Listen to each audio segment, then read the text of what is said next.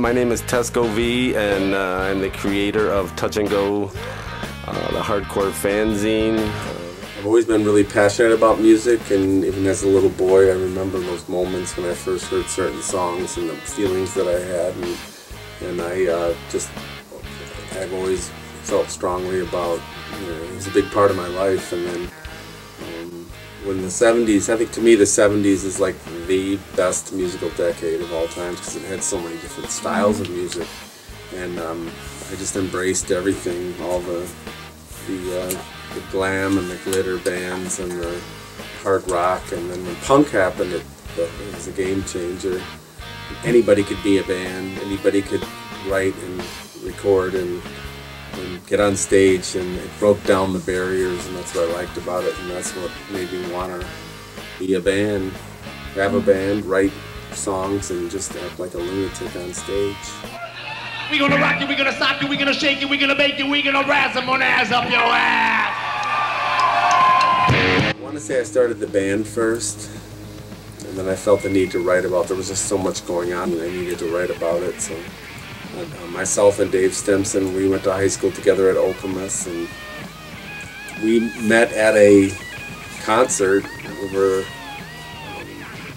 there was a place called The Stables, and there was a band called Cold Cock from Detroit that was playing, and I just saw him there, and we just started talking, and we had nothing in common in high school. I was a hippie freak, and he was the star football player. So we were in completely different universes in high school, but then when we started talking about music, we connected, and it was a great partnership. Some of that stuff we just made up ourselves. Like we'd have we had fun with it though. We would get a few responses, but mostly it was just us making stuff up to be stupid. Number one. So yeah, that's pretty cool. It's just from some magazine that I cut out. That's what it was. It was all cut and paste.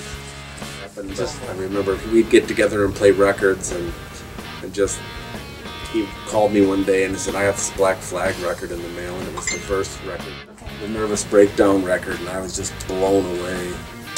And it's one of those moments where you remember where you were when you heard a certain record.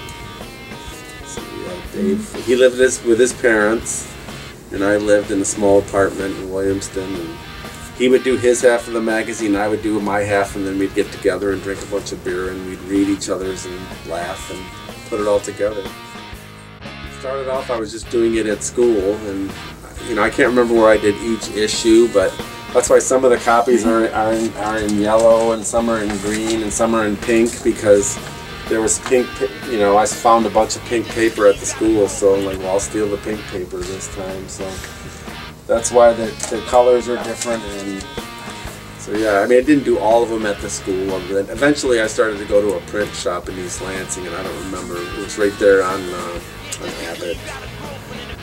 And then eventually I went to an offset printing. I went to a print shop when I lived in Virginia. When I moved to DC, Dave moved to DC, and then I moved shortly thereafter. He didn't want to do the magazine anymore, but I did, I think, 4 or 5 more issues by myself. Actually, the last few issues were actually offset printed, and you can see that it's much.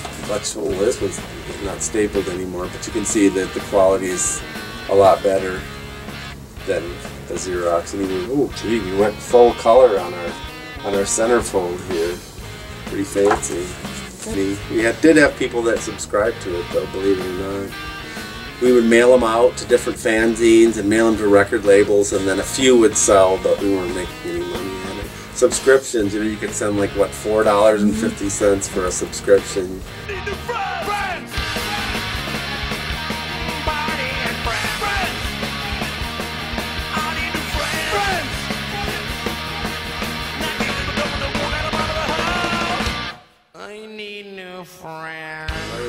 There's a story on Ian Mackay, I think it's in the book, where he went to a place in Arlington and saw, because he thought it was a very coastal phenomenon. You had LA, and you had the East Coast and West Coast, and he saw this fanzine from Lansing, Michigan, and he was like, weird, what, there's life in Lansing, Michigan? And yep, there is, and believe it or not. we did a book signing at FBC and one of my students came.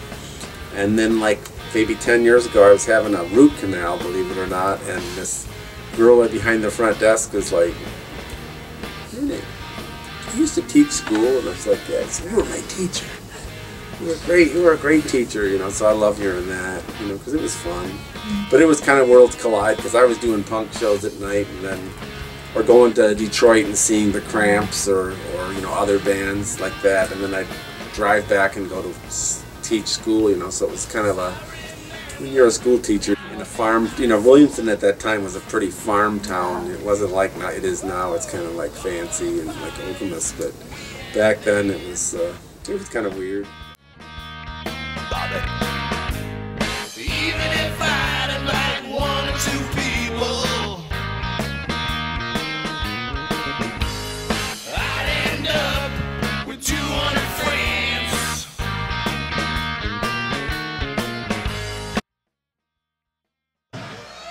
I've got some new lines for you. None of this, what's your sign, what are you doing, haven't I seen you somewhere before? You got to come right to the point, particularly with these Madonna types, you know, the material girls. You simply walk up to them and say, "Okay, a gram of nose candy, I washed your 300ZX, you gam the PP." We had people that hated us. I have still people that don't like me because of things I said. Like I called one guy the biggest drunk in town, and even to this day he's still a drunk and he's not happy about it. I mean, it was such a small magazine, but it was a small town back then too, so we would make fun. If we didn't like a band, we'd make fun of them. We'd say, "That band sucks, don't go see them," you know, and then that band would read it and then we'd give us dirty looks. But we always shot from the hip. We always told exactly how, you know, we always tried to express ourselves. We didn't, no BS, none of this like music magazines, all this rock, you know, everything's great, everything's not great, some stuff sucks, and we told it like it was. I still have a P.O. box at Collins Road, not the same one I had in the day, but I still go there. Nobody ever sends mail anymore. I mean, it's just tumbleweeds in there, but I'd get we'd get records from the West Coast, from the Minutemen, from Minor Threat, from Husker Du. People would, G.G. Allen sent us his first record. I mean, we got records all the time, and we'd review them, and sometimes we liked them, sometimes we didn't. And we traded zines with other zines. It was just part of the culture back then. There was no internet, there was no way of getting information out there, sort of writing. You had to write a letter. You put $2 in, like I sent Fear leaving my $2 for his record, you know, and he actually sent me a record. It's shocking. You're already doing just what you'll be doing when you're 64, when you're 25. I guess I need some new friends. It's like this huge influx of music and people writing about music and 45s, and it's just a really great time to be alive. At the very beginning there was Forced Exposure came a little bit later, and from Boston they I think they kind of modeled themselves after Touch and Go. There was early on there was the Big Takeover. There was, oh man, just so many of them back then. Well, Slash and Search and Destroy weren't really zines. They were kind of like big newsprint publications, one from LA, one from San Francisco, but those were really inspirational for me. They were like zines. Well, Flat Black and Circular was around back then. There was School Kids Records in Ann Arbor, there was Yazoo Records in Ann Arbor, there was Dearborn Music, which I believe is still in business. And they would just get all these obscure 45s and we'd review them. And you see some of the 45s in the Touch and Go, they're like, whoever heard of this? Even to this day, whoever heard of this? There's probably like 50 copies pressed, and we would kind of pride ourselves on, oh man, you got to get this record. We knew no one could find it, so it was kind of like, kind of a joke.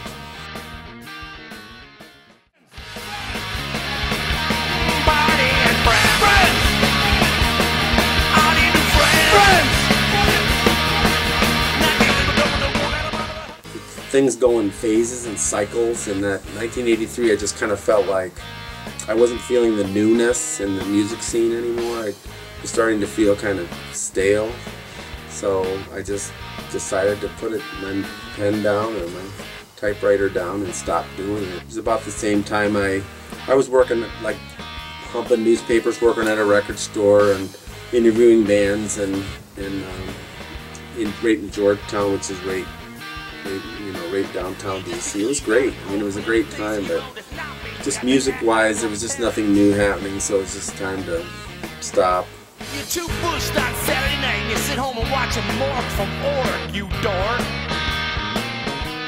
And it took us 5 years to find someone to put it out. And Steve Miller, who was the singer of The Fix, and he's an investigative journalist, he helped me. We shopped it all over. We had a couple publishers that wanted to make it smaller. It's too big. And then finally my lawyer, I believe my lawyer found Ian Christie and the Bazillion Points, and it was just a perfect. He said, make it as big as you want it. That's why we added all those flyers and letters from Ian Mackay in there. We got people to, like Henry Rollins and Keith Morris to do intros for us, and it just worked out.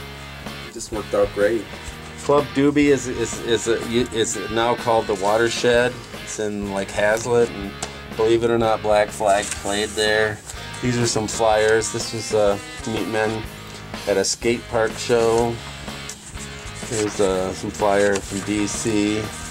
The Fix. This is a record I put out. Because Dave and I kind of lost touch, and we didn't speak for a while. I don't know what was wrong, but we weren't speaking for a while. And then when the book came out, we got together again, and like we went to a bookstore in Greenwich Village, and they must have had 50 copies stacked up on the counters, and we sat and signed them, and we've gotten together a few times. We did one in Detroit. We've done a few book events together. We did FBC together. He spent more time shopping than he did signings. He wasn't as idealistic as I was, because I was like, the music was so important, I had to write about it. His take is, we were just bored. We were bored teenagers. We needed to. I wasn't a teenager. I was 24, but we were just bored. We wanted to write, get free records, and